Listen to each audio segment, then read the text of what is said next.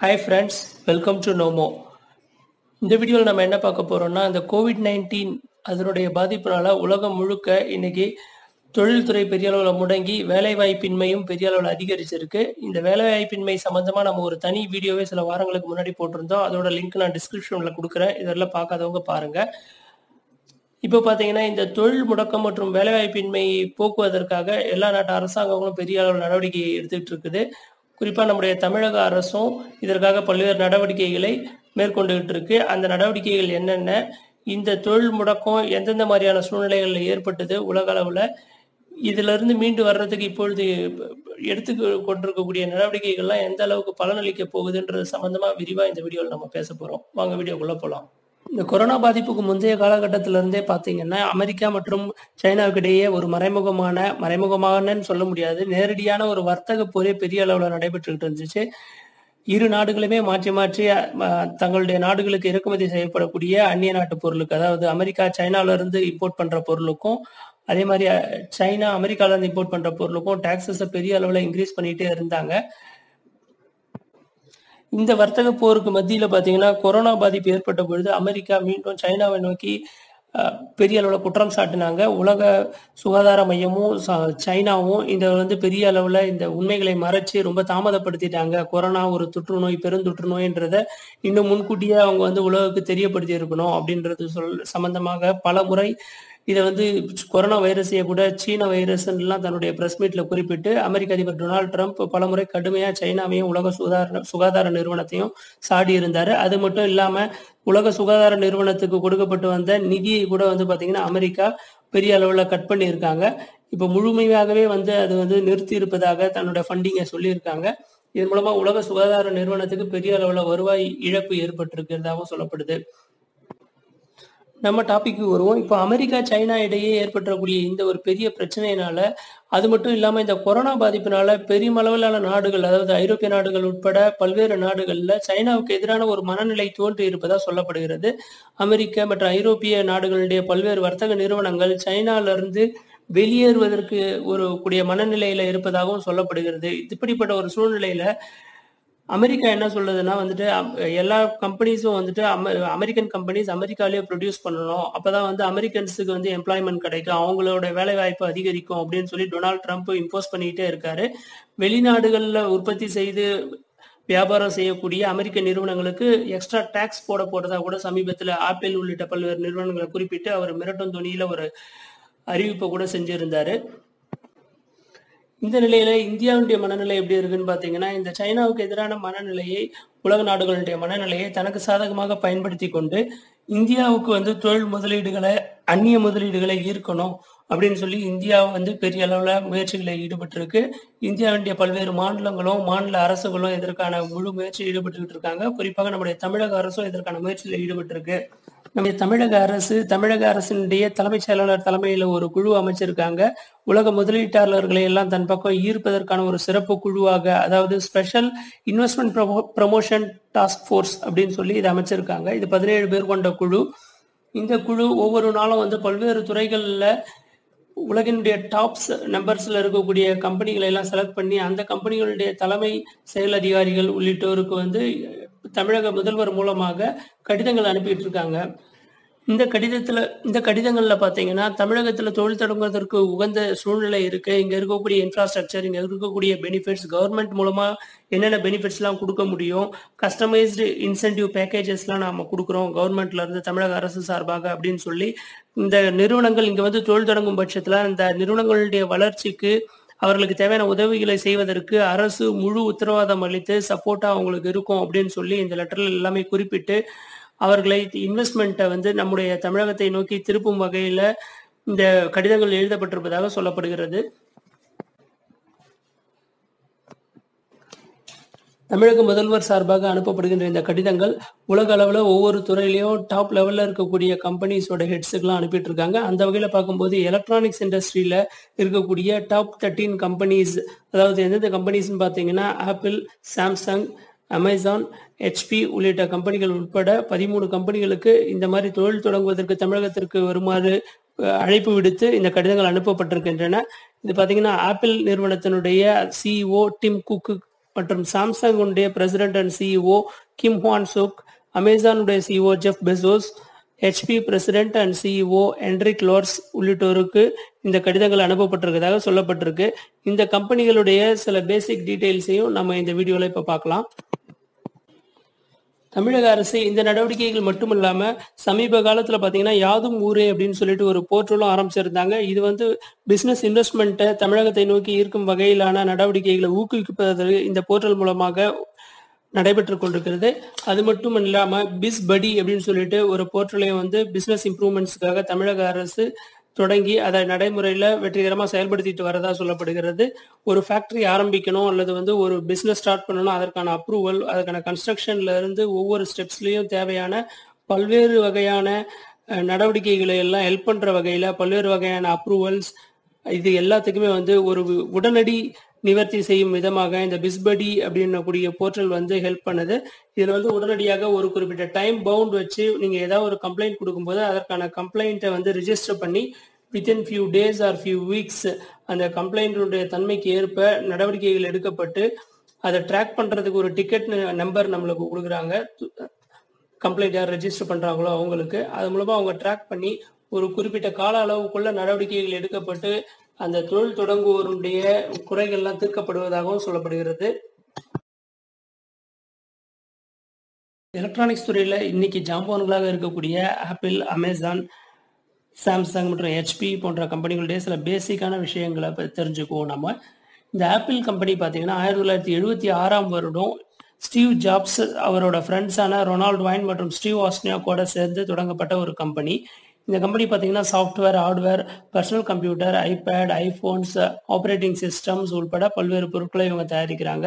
1985ல் Steve jobs இந்த நிறுவனத்திலிருந்து விலகி நெக்ஸ்ட் அப்படின்னு சொல்லிட்டு ஒரு கம்ப்யூட்டர் கம்பெனியை இவர் தொடங்கினாரு. இருந்தாலும் 1996ல் ஆப்பிள் அவரை திரும்ப அழைச்சிக்கிட்டாங்க. இந்த நிறுவனத்துக்கு உதிரி பாகங்களை பெரிய அளவில் சப்ளை பண்ணக்கூடிய ஒரு நிறுவனம்னு குறிப்பிட்டு சொல்லணும்னா அது ஃபாக்ஸ்கான் தான். இவங்களுக்கு சைனா உள்பட பல்வேறு நாடுகளில் தங்களுடைய தொழிற்சாலைகளை நிறுவி ஆப்பிளுக்கான உதிரி பாகங்களை எல்லாம் இவங்க தான் தயாரித்து வழங்கிட்டு இருக்காங்க. இந்த ஆப்பிள் நிறுவனத்தினுடைய எம்ப்ளாயீஸ்ன்னு பார்த்தீங்கன்னா கிட்டத்தட்ட உலக அளவில் 1.5 lakh பீப்புள் இவங்க கிட்ட ஒர்க் பண்ணுறாங்க, 1.5 லட்சம் பேர். இவங்களுடைய டோட்டல் ஒர்த்து பார்த்தீங்கன்னா ஆப்பிளோட ஒர்த்து கிட்டத்தட்ட $1.3 trillion. ஆப்பிள் நிறுவனத்தினுடைய நேரடியான ஸ்டோர்ஸ் பார்த்தீங்கன்னா உலகம் முழுக்க கிட்டத்தட்ட 510 ரீட்டைல் ஸ்டோர்ஸ் வச்சிருக்கிறாங்க. இந்தியாவோட டோட்டல் எக்கானமியே பார்த்தீங்கன்னா $2.8 trillion தான். அப்படி பார்க்கும்போது ஆப்பிளோட நெட் ஒர்த் கிட்டத்தட்ட அதில் அமேசான் பார்த்தீங்கன்னா இவங்க அமெரிக்காவினுடைய சியாட்டில் நகரத்தை பேஸ் பண்ணி இருக்கக்கூடிய ஒரு MNC கம்பெனி. இவங்க commerce, cloud computing, digital streaming மற்றும் ஆர்டிஃபிஷியல் இன்டெலிஜென்ஸ் உட்பட பல்வேறு துறைகளில் ஒர்க் பண்ணிட்டு இருக்காங்க. இவங்களோட ப்ராடக்ட்ஸ் பார்த்தீங்கன்னா Amazon echo, Amazon fire TV, Amazon fire OS, Amazon Kindle போன்றவற்றெல்லாம் இவர்களுடைய ப்ராடக்ட்ஸ் தான். அது இல்லாமல் இவங்க பார்த்தீங்கன்னா Amazon.com, Amazon app store, Amazon Alexa, music, prime video, web services உட்பட பல்வேறு சர்வீசஸையும் இவங்க பண்ணிட்டு இருக்காங்க. இவங்க முதல்ல இந்தியாவுக்குள்ள நுழையும் போது பார்த்தீங்கன்னாக்கா 2012ஆம் வருடம் jungly.com அப்படின்ற வெப்சைட் மூலமாக தான் இவங்க இந்தியாவுக்குள்ள என்டர் ஆனாங்க. இந்த வெப்சைட் பார்த்தீங்கன்னா சேல்ஸே கிடையாது, ஒன்லி வந்து ப்ராடக்ட்ஸோட ப்ரைஸ் டீட்டெயில்ஸை நீங்கள் ஆன்லைனில் கம்பேர் பண்ண முடியும். அந்த ஸ்டேஜில் தான் அந்த என்ட்ரி இவங்களோடது இருந்தது இந்தியாவுக்குள்ள. இன்னைக்கு லெவலில் இவங்களை பார்த்தீங்கன்னாக்கா 2019ஆம் வருடத்தினுடைய இவங்களோட ரெவென்யூ கிட்டத்தட்ட $280 பில்லியன். இது குளோபலா உலகம் முழுக்க இவங்களுடைய மொத்த ரெவென்யூ நான் குறிப்பிடுறது. அது மட்டும் இல்லாமல் இவங்க இந்தியாவில் இப்போ 60க்கும் மேற்பட்ட ஃபுல்ஃபில்மெண்ட் சென்டர்ஸ்ன்னு சொல்லக்கூடிய வேர்ஹவுஸ் ஸ்டோரேஜ் ஏரியாஸ் வந்து இவங்க வச்சுருக்காங்க. இதனுடைய ஸ்டோரேஜோட கெப்பாசிட்டி மட்டும் பார்த்தீங்கன்னா அதிகபட்சமாக 20 மில்லியன் கியூபிக் ஃபீட் ஸ்டோரேஜுக்கு மேலே இருக்குது. அது மட்டும் இல்லாமல் இதை வந்து ஒவ்வொரு நாளும் இந்த டெலிவரிஸை ஃபாஸ்ட்டாக பண்ணுறதுக்காக நிறைய இதை எக்ஸ்பென்ஷனும் நடந்துகிட்டு இருக்கு. இந்த டெலிவரிஸ், ஈவன் சிங்கிள் டே டெலிவரிஸ்ன்ற மாதிரி எல்லாம் வந்துட்டு இந்தியாவுக்குள்ள பிளான் பண்ணணும் அப்படின்ற மோட்டிவ்ல இவங்க வந்துட்டு இந்த ஸ்டோரேஜ் ஏரியாஸை வந்து, அதாவது ஃபுல்ஃபில்மெண்ட் சென்டர்ஸை கெப்பாசிட்டியை வந்து இன்க்ரீஸ் பண்ணிகிட்டே இருக்கிறதா சொல்லப்படுது ஒவ்வொரு நாளும். அதுவும் இல்லாமல் ரீசெண்ட் டைமில் பார்த்தீங்கன்னா ஒரு டெம்பரரி சீசனல் ஜாப்ஸ்ன்னு சொல்லிட்டு ஒரு 50,000 பேருக்கு மேலே அமேசான் வந்துட்டு வேலை வாய்ப்பை வழங்கியதாகவும் சொல்லப்படுகிறது. இவங்களோட டார்கெட் பார்த்தீங்கன்னா அடுத்த 5 இயர்ஸுக்குள்ள கிட்டத்தட்ட 1 மில்லியன் பீப்புள் வந்துட்டு இங்கே எம்ப்ளாய்மெண்ட் பண்ணணும், பர்மனன்ட் எம்ப்ளாயீஸாக இந்தியாவில் அப்படின்னு பிளான் பண்ணியிருக்கிறதா சொல்லப்படுது. அதை பேஸ் பண்ணி இவங்க கிட்டத்தட்ட $1 பில்லியன் இன்வெஸ்ட் பண்றதுக்கு பிளான் பண்ணியிருக்கிறதாகவும் தகவல்கள் தெரிவிக்கின்றன. HP ஹெவ்லெட் பாக்கார்ட் இது வந்து அமெரிக்காவுடைய கலிபோர்னியாவை பேஸ் பண்ண ஒரு கம்பெனி. இந்த கம்பெனி பார்த்தீங்கன்னா wide range of hardware and software production பண்றாங்க. இது வந்து 1939ஆம் வருடம் பில் ஹெவ்லெட் அண்ட் டேவிட் பாக்கார்ட் அப்படின்னு சொல்லக்கூடிய இருவரும் இணைந்து உருவாக்கிய ஒரு கம்பெனி. இன்னைக்கு நிலைமையில இந்த கம்பெனியில பார்த்தீங்கன்னா உலகம் முழுக்க 80,000க்கும் மேற்பட்ட எம்ப்ளாயிஸ் ஒர்க் பண்ணிட்டு இருக்காங்க. இவங்களுடைய நெட் இன்கம் பார்த்தீங்கன்னா ஒரு ஆண்டுக்கு $6 பில்லியன் மேல. சாம்சங் இது 1938ஆம் ஆண்டு லீ புயிங் சுல் என்பவர் மூலமாக தொடங்கப்பட்ட சவுத் கொரியாவை பேஸ் பண்ண ஒரு கம்பெனி.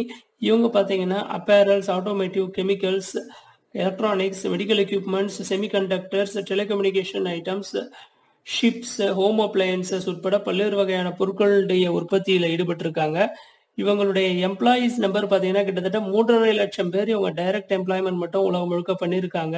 இவங்களோட ரெவென்யூன்னு பார்த்தீங்கன்னா கிட்டத்தட்ட $220 பில்லியன். அது மட்டும் இல்லாமல் பார்த்தீங்கன்னா நம்முடைய தமிழக முதல்வர் அவர்கள் வாகன உற்பத்தி துறையில உலகத்துல டாப் நம்பர்ஸ்ல இருக்கக்கூடிய கிட்டத்தட்ட 11 கம்பெனிகள், அதாவது ஜாகுவார், ஆடி, Skoda, Hyundai, Mercedes Benz, Tesla, BMW உள்பட கிட்டத்தட்ட 11 கம்பெனிகளுடைய தலைவர்களுக்கு தமிழகத்தில் தொழில் தொடங்குவதற்கு வருமாறு அழைப்பு விடுத்து கடிதங்கள் அனுப்பியிருக்கிறதா சொல்லப்படுகிறது. அது மட்டும் இல்லாமல் கிட்டத்தட்ட உலகத்தில் டாப் லெவலில் இருக்கக்கூடிய 9 விமான நிறுவனங்களுக்கும் இந்த அழைப்பு விடுக்கப்பட்டிருப்பதாக சொல்லப்பட்டிருக்கிறது. இந்த நிறுவனங்கள் எல்லாம் தமிழகத்துல வந்து தொழில் தொடங்கும் பட்சத்துல அவர்களுக்கு தேவையான அனைத்து வகையான வசதிகளையும் தொழில் முதலீட்டை ஊக்குவிக்கும் வகையில செய்து கொடுக்க அரசு தயாராக இருப்பதாக சொல்லப்பட்டது. இப்படிதான் சமீப காலத்துல பாத்தீங்கன்னா குறிப்பிட்ட காலத்திற்கு முன்பு நோக்கியா நிறுவனம் இங்க வந்து தொழில் தொடங்கி அதற்கு பிறகு அவங்க குறிப்பிட்ட வரி சலுகைகளை எல்லாம் பெற்ற பிறகு இங்கிருந்து வெளியேறி இப்ப திரும்ப வந்து தொழில் நடத்துவதாக சொல்லப்படுது. தவிர்க்க முடியாத காரணங்களால தான் அவங்க திரும்ப வர்றதாகவும் சொல்லப்பட்டது. அது மட்டும் இல்லாம நம்முடைய அரசினுடைய பொறுப்புகள்ல இருக்கக்கூடிய பல்வேறு தரப்பை சார்ந்தவர்களும் பார்த்தீங்கன்னா தொழில் தொடங்க வருகின்ற இந்த மாதிரியான வெளிநாட்டு கம்பெனிகளிடமிருந்து பெரிய தனிப்பட்ட பலனை எதிர்பார்க்குறாங்க. எந்த ஒரு பன்னாட்டு கம்பெனியும் பார்த்தீங்கன்னா அவங்களுக்கு ஆதாயம் இல்லாமல் மக்கள் நலனுக்காகவோ இல்லை வந்து இந்தியாவில் இங்கே இருக்கக்கூடியவங்களுக்கு வேலை வாய்ப்பு வழங்கணுன்றதுக்காகவோ இங்கே தமிழக அரசினுடைய நலனுக்காகவோ வந்து அவங்களுடைய தொழிலை இங்கே நடத்த போகிறது கிடையாது. எந்த இடத்துல அவங்களுக்கு நல்ல பெனிஃபிட்ஸ் கிடைக்குதோ அங்கே தான் போயிட்டு அவங்களோட இண்டஸ்ட்ரீஸை அவங்க டெவலப் பண்ண போகிறாங்க, கம்பெனிஸை நடத்த போகிறாங்க. அது மட்டும் இல்லாமல் இங்கே அரசனுடைய எந்திரத்தில் பணியாற்றக்கூடிய பல்வேறு நிலைகளில் இருக்கக்கூடியவர்களும் அவங்களுக்கு நலனுக்காக அவங்க வந்து ஆதாயம் அடையணும் அப்படின்ற எதிர்பார்ப்புகளோட செயல்படும் பொழுது இங்க வந்து வெளிநாட்டு நிறுவனங்கள் தொழில் தொடங்குவதற்கான வாய்ப்புகள் மிகவும் குறைவு. இதுக்கு சமீபத்துல பெரிய அளவுல பேசப்பட்ட ஒரு உதாரணம் தமிழக அரசை பொறுத்தவரையில கியா மோட்டார்ஸினுடைய கதைன்னு கூட சொல்லலாம். அவங்களுக்காக இங்க இருந்து ஆய்வறிக்கை சமர்ப்பித்த, அதாவது அவங்க இங்க தொழில் தொடங்க வர்றதுக்கு முன்னாடியே வந்துட்டு ஒரு நிறுவனத்தின் மூலமாக எந்த ஏரியால இந்தியால வந்துட்டு எந்த ஸ்டேட்ல நம்ம இன்வெஸ்ட்மெண்ட் பண்ணி இந்த ஃபேக்டரி வந்து ஸ்டார்ட் பண்ணலாம் அப்படின்னு சொல்லிட்டு ஒரு அனலைஸ் பண்ணிட்டு ரிப்போர்ட் கொடுக்க சொல்லி ஒரு கம்பெனிக்கு சொல்லியிருந்ததா சொல்லப்பட்டது. அப்படி கொடுக்கப்பட்ட ரிப்போர்ட்ல பாத்தீங்கன்னா தமிழ்நாடு தான் நம்பர் 1ல இருந்ததாகவும், 2வது இடத்துல குஜராத் இருந்ததாகவும், 3வதாக தான் ஆந்திர பிரதேஷ் இருந்ததாகவும் குறிப்பிடப்பட்டு அந்த நேரத்துல பெரிய அளவுல பேச்சு அடிபட்டது. அப்படி இருந்தும் தமிழ்நாடு முதலிடத்துல அந்த லிஸ்ட்ல வந்து ப்ரெஃபரன்ஸ்ல இருந்தும் கூட இங்க இருக்கக்கூடியவர்கள் வந்து அரசு எந்திரத்துல இருக்கக்கூடியவங்க பர்சனலா வந்துட்டு ஆதாயங்களை எதிர்பார்த்ததுனால்தான் அது ஆந்திர பிரதேஷுக்கு வந்து சென்றதாகவும் அந்த சமயத்துல பெரிய அளவுல பேச்சு அடிபட்டது. இது எந்த அளவுக்கு உண்மை அப்படின்றதும் தெரியல. அது மட்டும் இல்லாம இன்னொரு தரப்புல என்ன சொன்னாங்கன்னா இங்க வந்து அவங்களுக்கு காம்படிட்டரான ஹுண்டாய் ஆல்ரெடி சென்னையில இருக்கிறதுனால அவங்க இங்க சென்னையில வந்து இன்ட்ரெஸ்ட் இல்லை, அதனால அவங்க ஆந்திர பிரதேஷ் போயிட்டாங்க அப்படின்ற மாதிரி ஒரு பேச்சு அடிபட்டது.